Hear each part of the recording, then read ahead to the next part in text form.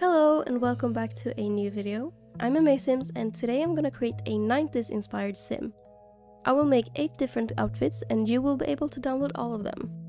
In the description of the video, you can find a link with everything you need, the custom content and the tray files. Or if you prefer, you could also download the sim from the Sims 4 gallery. Just search my name Amazims and you should find all of my different sims there.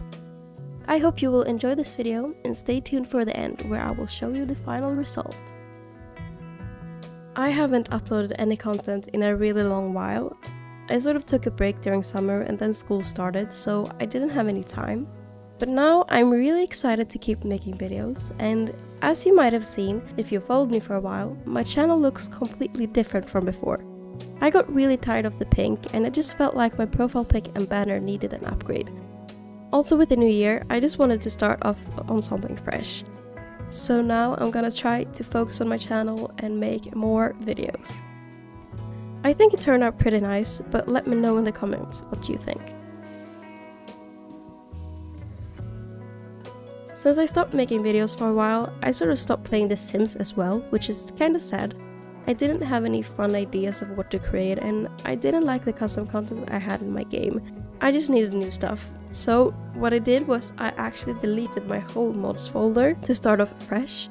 Kinda crazy, and I think it might have been a big mistake since I had a lot of stuff. But at the same time, it was filled with bad custom content that I didn't really like and didn't work anymore. And I'd used everything like 100 times over and over, so yeah. But that's why I don't have as much things as I did before. But I think this is a great opportunity to go CC shopping. I've been wanting to do a CC shopping video for a while, and I think I've been talking about it for a while as well. So this is definitely the time for a CC shopping video, right? And something that I also should do is organize my mods folder with categories, so it's clean and easy to navigate, because right now it's just a whole mess. I've just put everything in one folder and you can't find anything. So if you would like a video where I look for custom content and organize my folders, please leave a like on this video. Alright, back to the sim I'm creating. I've been really into 90s fashion lately, and I thought it would be cool to transfer that into The Sims. It was fairly hard to find good custom content that matched what people wore in the 90s. Low-waisted cargo pants, for example, were the hardest thing to find, especially ones with good quality. I managed to find some, but they might not be very authentic to what was in 30 years ago. I tried to take a lot of inspiration from Jennifer Aniston from that time, as well as Julia Stiles, and especially from when she played in the movie 10 Things I Hate About You, which is a great movie, by the way, probably my favorite at the moment.